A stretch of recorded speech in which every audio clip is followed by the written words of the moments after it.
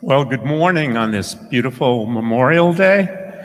Welcome to all who have been members for many years. Welcome to everyone who may be here for the first time. Everyone is welcome this morning. Are there any prayers this morning? Any announcements? Announcements, I'm sorry.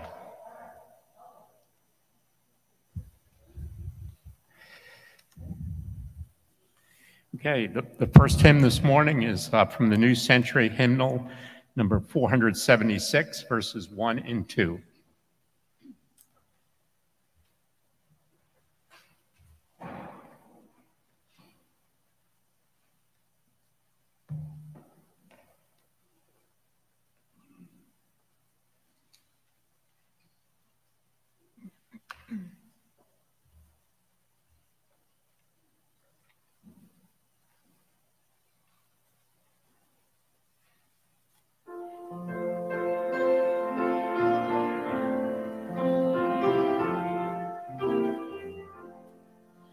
My life flows on in endless song above earth's lamentation.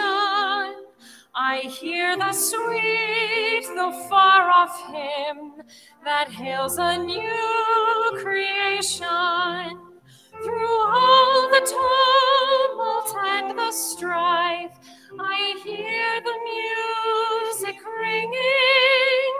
It finds an echo in my soul. How can I keep from singing? What though my joys and comforts die, my Savior still is living. What though the shadows gather round, a new song Christ is giving. No storm can shake my inmost calm, while to that rock I'm clinging. Since love commands both heaven and earth, how can I keep from singing?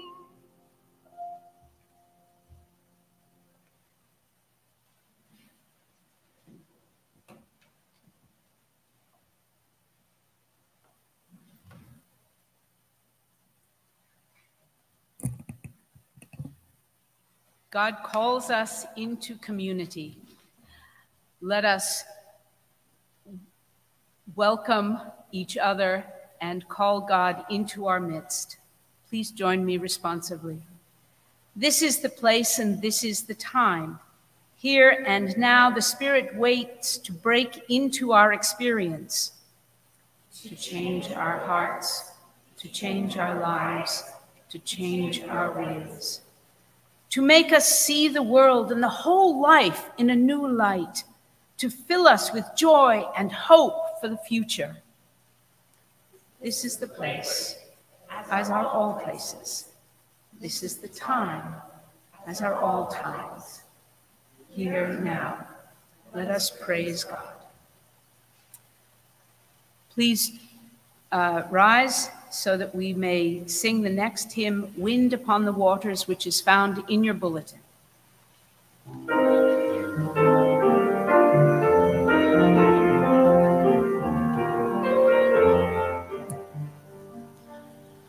Wind upon the waters, voice upon the deep, rouse your sons and daughters, wake us from our sleep, breathing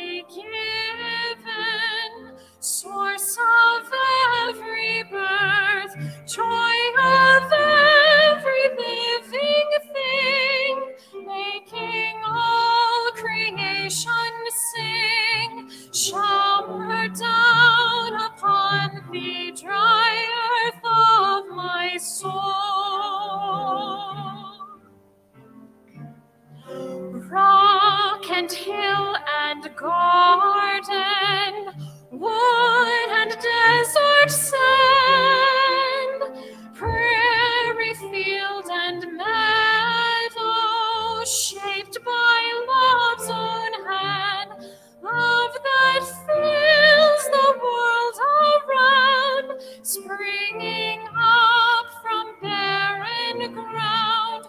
Grow your love within the garden of my soul. Blazing light of wonder, flame that pierces night, burst the dark asunder, fill our souls with light.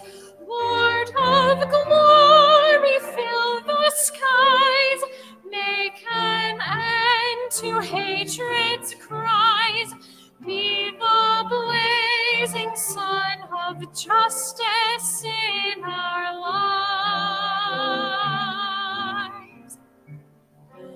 Wind upon the waters, rains upon the sand, grace your sons and daughters, newborn by your hand.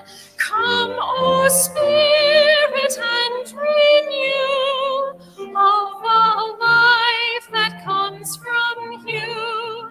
Send your wind upon the waters of my soul.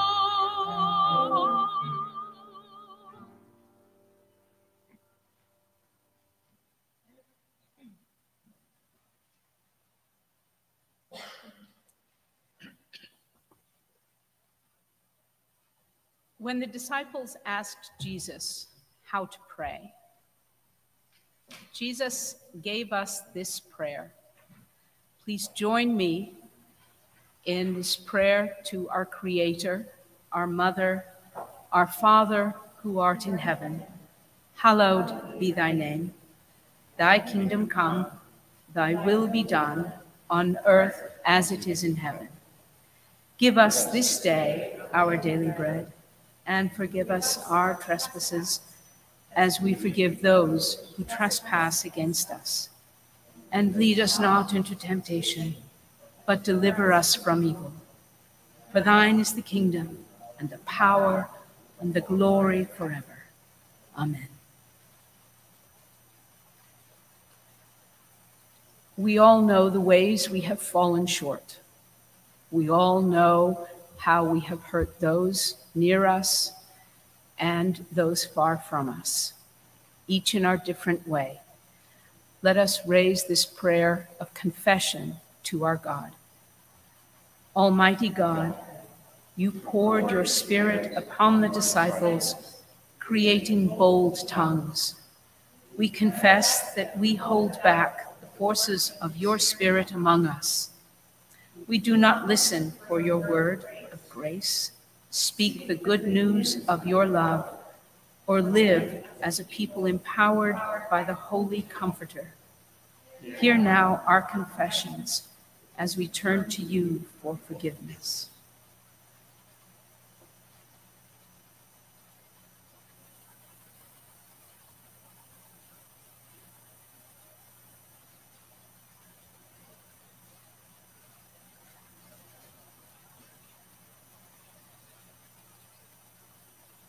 People of God, hear these words. God, whose goodness and mercy is always there for us, you offer us forgiveness even when we struggle to forgive ourselves. Friends, hear this good news. God loves us and has forgiven us. Amen.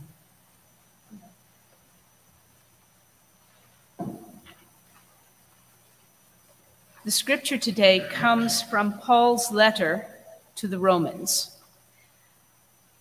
It was written to a small Christian community in the heart of the Roman Empire, subject to much strife and tribulation. There's a lot in this passage. The Bible study this session is studying Romans, and we have talked about this. I want you to hear this as a people who are seeking help. From the book of Romans, chapter 8, verses 18 through 30. I consider that our present sufferings are not worth comparing with the glory that will be revealed in us. For the creation waits in eager expectation for the children of God to be revealed. For the creation was subject to frustration, not by its own choice, but by the will of the one who subjected it, in hope that the creation itself will be liberated from its bondage to decay and brought into the freedom and glory of the children of God. We know that the whole creation has been groaning as in the pains of childbirth right up to the present time. Not only so, but we ourselves, who have the first fruits of the Spirit, groan inwardly as we wait eagerly for our adoption, the redemption of our bodies. For in this hope we are saved. But hope that is not seen is no hope at all. For who hopes for what they already have? But if we hope for what we do not yet have, we wait for it patiently. In the same way, the Spirit helps us in our weakness. We do not know what we ought to pray for, but the Spirit itself intercedes for us through wordless groans. And the God who searches our hearts knows the mind of the Spirit, because the Spirit intercedes for God's people in accordance with the will of God. And we know that in all things God works for the good of those who love God, who have been called according to his purposes. For those God foreknew are also predestined to be conformed to the image of the Son, that Christ might be firstborn among many brothers and sisters. And those who God predestined are also called. Those who God called are also justified.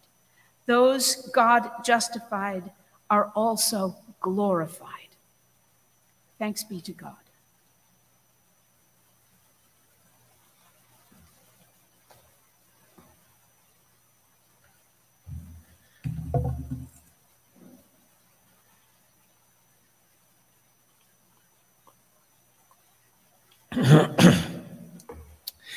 Thank you for inviting me to join with you for worship this morning while Reverend Katie celebrates her college reunion. Now, this is Pentecost Sunday, the day we celebrate the Holy Spirit.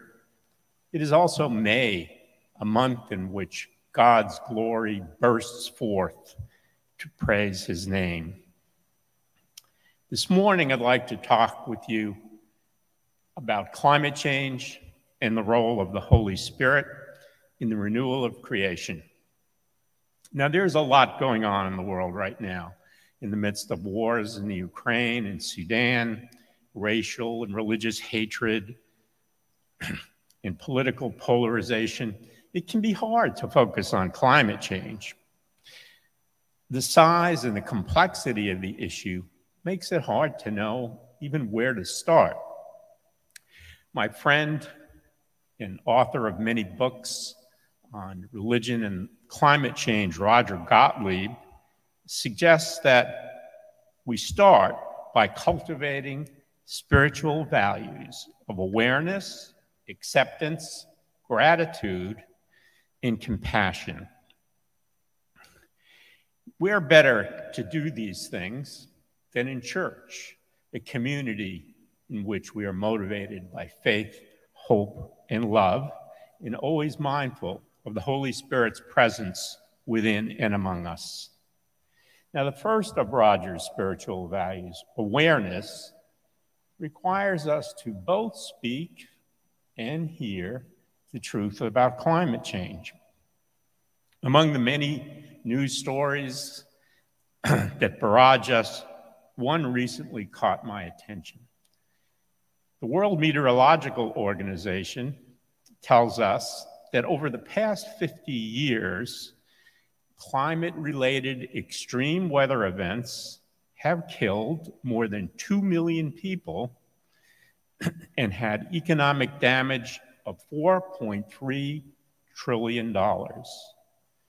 Now, the fact that 9 out of 10 of the people killed were in developing countries confronts us with the reality that climate change is also a justice issue. Antonio Guterres, the Secretary General of the United Nations, says, "It is now code red for humanity." I like the way Swedish activist Greta Thunberg puts it when she says, "Act as if your house is on fire because it is." The first of Roger's spiritual values is awareness. But in the face of the dire facts that we need to confront, we need also to cultivate our sense of gratitude. As the Reverend Margaret Jonas says, God is giving God's self to us in the sun, in the moon, the stars, the wind, the air, the trees, the birds and the pets we love. We live in a sacred world of interdependence and interrelationship. At this time of the year, we're grateful for the beauty of the flowers, the majesty of the trees, and the songs of the birds. Recently, I read about a man who suffered with PTSD and how his therapy dog helped him to heal. The dog was trained to sense his PTSD and would know what to do when he was suffering. The dog would go to him. The dog would press himself against the man to remind him to slow down. Particularly during the pandemic, I was and continue to be very grateful for the companionship of my chocolate lab, Zoe. But awareness and acceptance are a little bit different because acceptance happens at the heart level. We need to feel it. Acceptance includes grieving the people, the homes, the habitat, and the animals that have been already lost. It means being angry about the greed and the indifference that have gotten us here.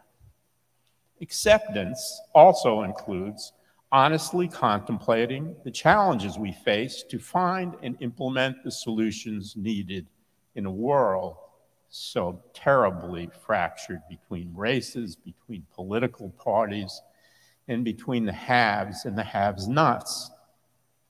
This is really the crux of the matter. How do we accomplish the massive changes needed when we are so divided? Hope helps us to accept. Hope helps us to not get stuck in grief or anger or despair. It means we move beyond acceptance to a compassion that enables us to feel our connectedness and dependence upon non-human creation. Hope helps us to lift up a vision of a renewed creation, a vision of homes electrified by solar, wind, and geothermal energy, a vision of agricultural practices that restore rather than deplete the soil, a vision of an economy that reduces, reuses, and recycles, a vision of a world in which we work together to renew God's creation. Hope allows us to believe these visions will become reality because of the first fruits of the progress that we are now making. Today, Massachusetts has more houses of worship with solar panels than any state other than California. Today, we can heat and cool our homes with air source heat pumps powered only by electricity generated by renewable energy. Today, Massachusetts has already lowered its greenhouse gas emissions by 35%, more than any of the 18 states who have committed to net carbon neutrality. Today, our governor seeks funds for a program that would provide enough offshore wind to generate enough electricity for more than 1 million homes. The infrastructure bill signed by our president and a divided Congress includes $240 billion for environmental justice projects, the largest such investment in U.S. history.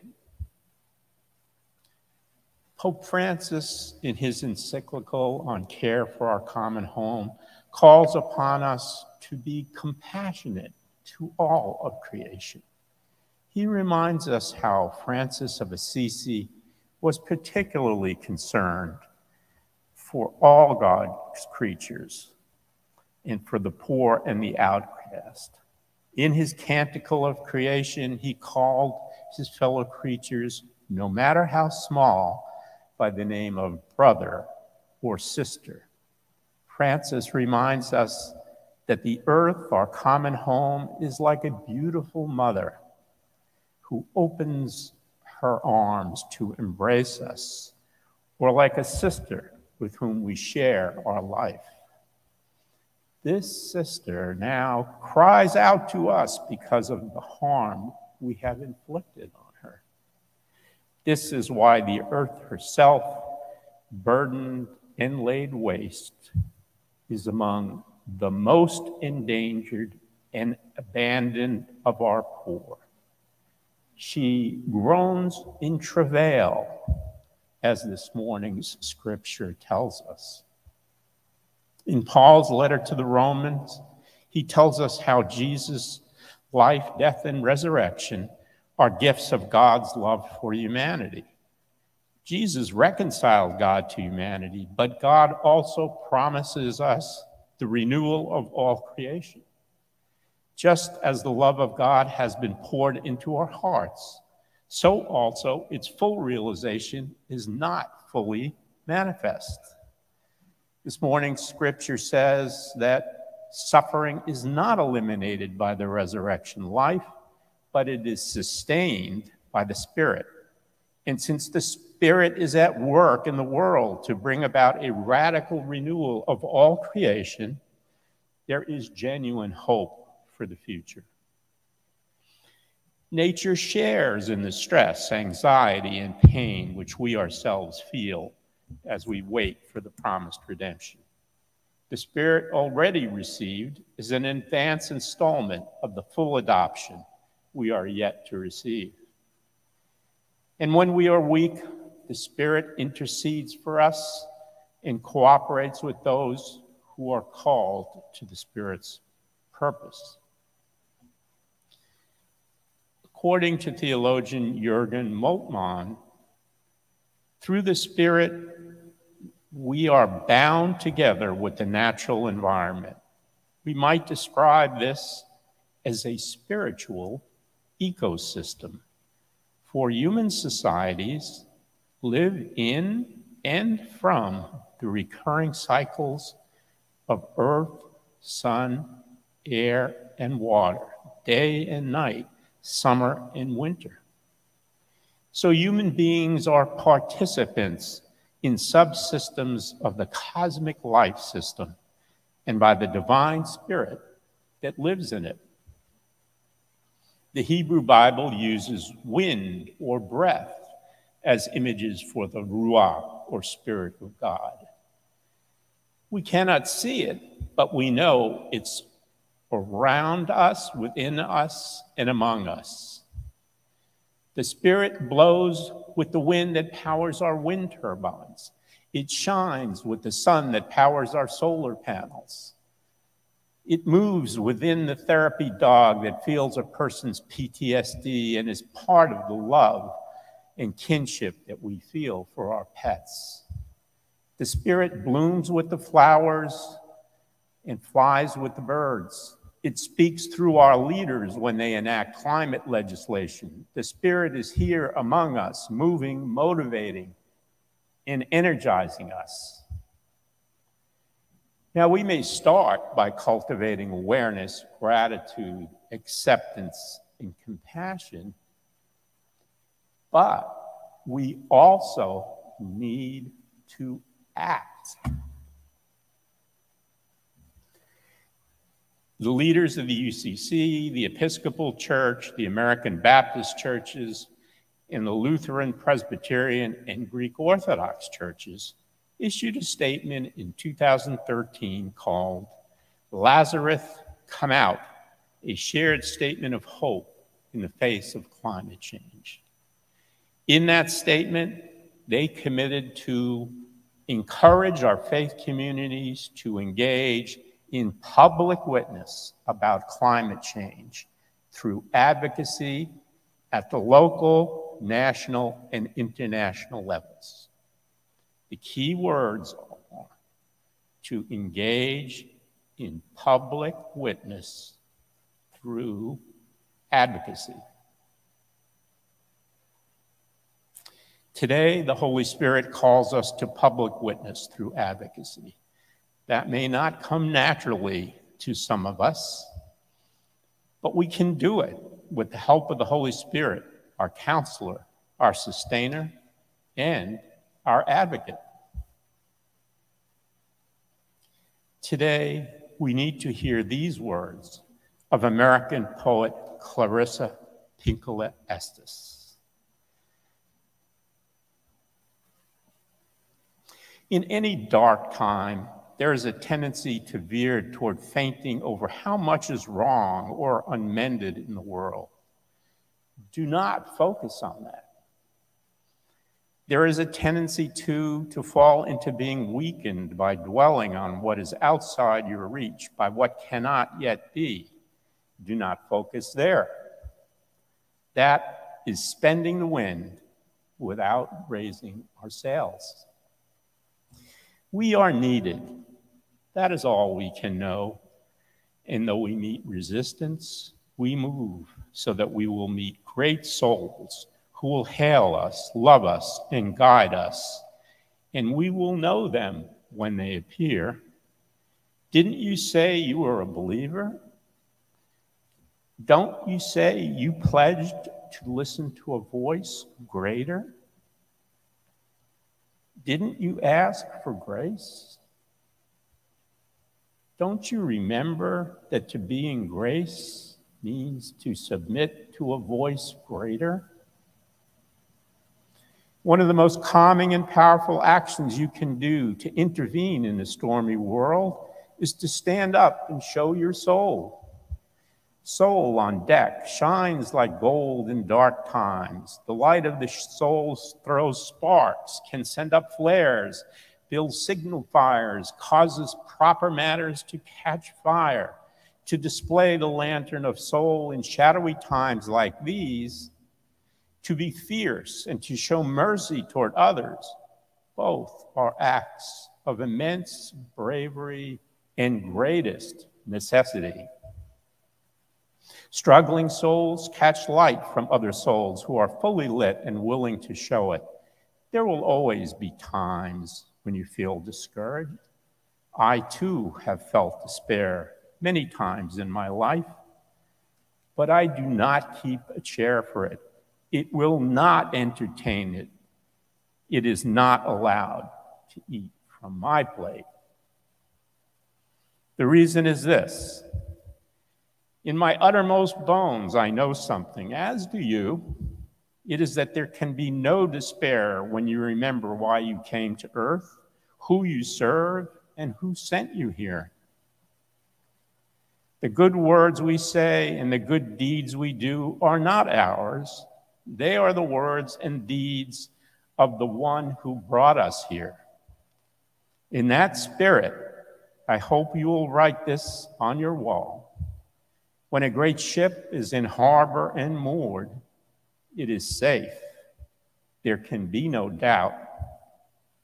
But that is not what great ships are built for. Amen.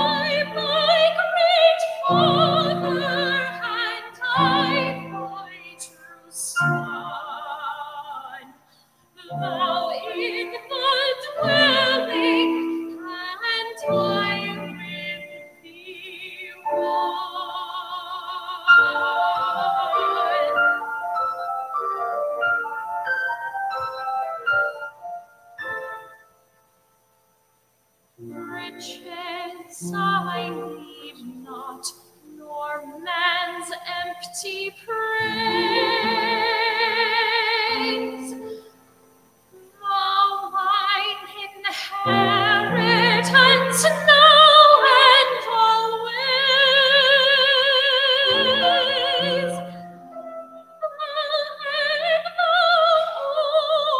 only first in my heart.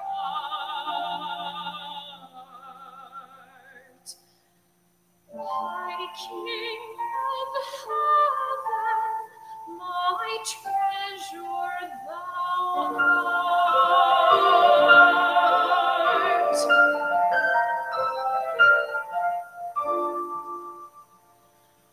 My King of heaven, my victory won, may I reach heaven's joys, oh bright heaven's sun. Heart on my own heart, whatever befall,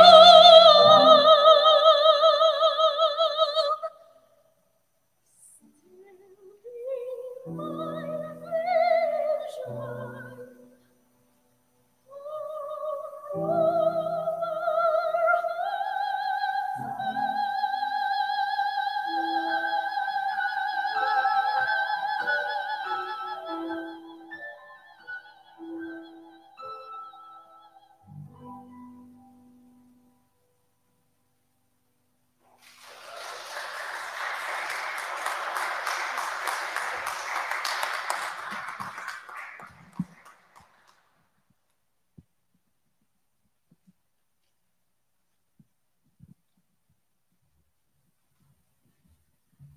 At this point in the worship service, we offer our prayers for the church and for the world and for each other. Are there any prayers this morning? Yes.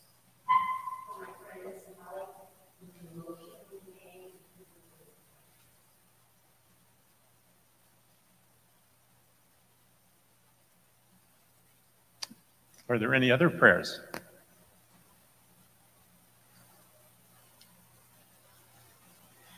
Gracious God, creator of all, we raise our hearts in grateful praise for all the beauty that surrounds us. May we learn to respect all of creation as a sacred gift and do what we can to repair the damage we have caused through our consumerism, greed, and carelessness.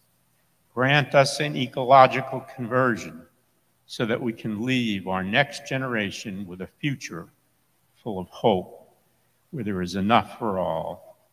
Lead us in your way with hope for justice in the future and confidence that you will give us what we need to do the work you set before us. Almighty God, we give you thanks for all those who have served and given their lives for their country or their community in times of war and times of peace. May their courage inspire us. May their dedication live on in us, and may you ease the grief of those who mourn for them. Loving God, who formed all humankind as a family to live in harmony and peace, let your church demonstrate to the world the power of the gospel to destroy divisions so that there may be no barriers of wealth or class, age or intellect, religion or sex, race or color, so that all may be equally your children, members one of another, living together in peace. Merciful God, you are afflicted by the sufferings of your people and are full of tender mercy. We are mindful of our brothers and sisters in this congregation and throughout the world, including Kelly, who are sick or grieving or hungry or lonely or suffering in body, mind, or spirit. Heal, comfort, and sustain them. Give us the strength to reach out to them in their need.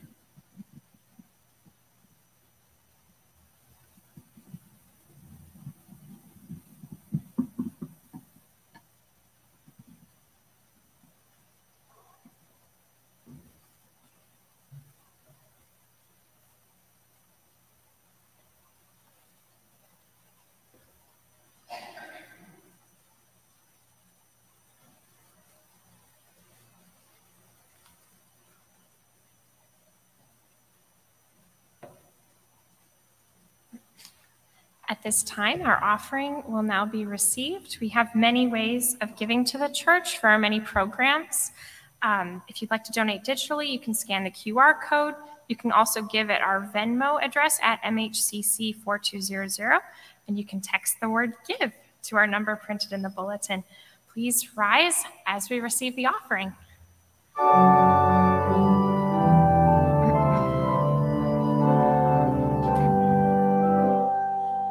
Praise God from whom all blessings flow. Praise God, all creatures here below. Praise God for all that love has done. Creator, Christ, and Spirit one.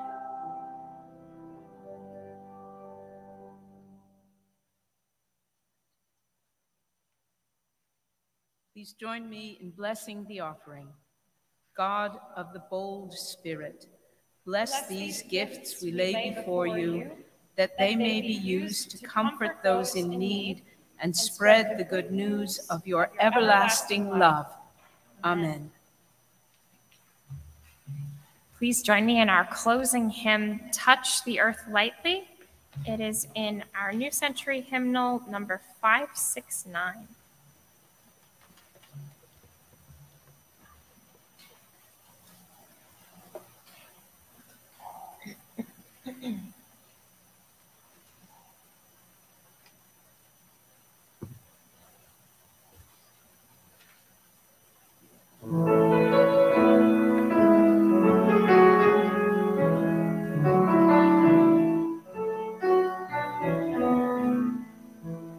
Touch the earth lightly, use the earth gently, nourish the life of the world in our care. Gift of great wonder, ours to surrender, trust for the children tomorrow will bear. We who endanger, who create hunger, agents of death for all creatures that live. We who would foster clouds of disaster, God of our planet, forestall and forgive. Let there be greening, birth from the burning, water that blesses and air that is sweet. Health in God's garden, hope in God's children, regeneration that peace will complete.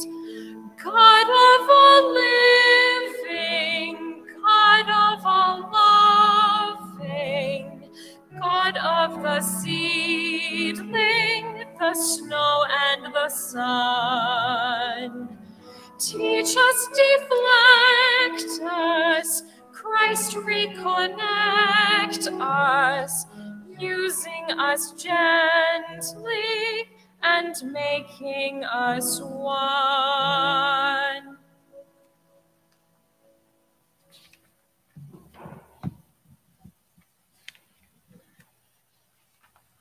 You are God's people gifted with dreams and vision. Upon you rests the grace of God like flames of fire, love and serve each other in the strength of the Spirit. May the strong arms of God protect you. May the deep peace of Christ be with you. And may the power of the Holy Spirit strengthen you in every way. Amen. Please join me in our parting song. It's verses 3 and 4 of number 476.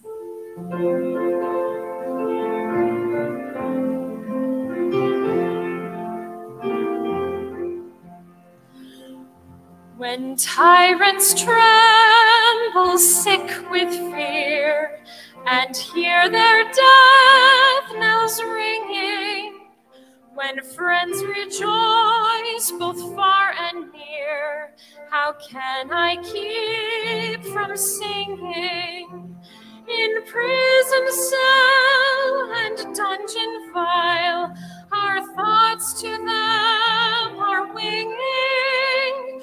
When friends by shame are undefiled, how can I keep from singing?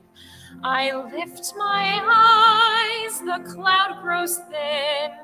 I see the blue above it, and day by day this pathway smooth, since first I learned to love it. The peace of Christ makes fresh my heart, a fountain ever springing. All things are mine since I am Christ's. How can I keep from singing?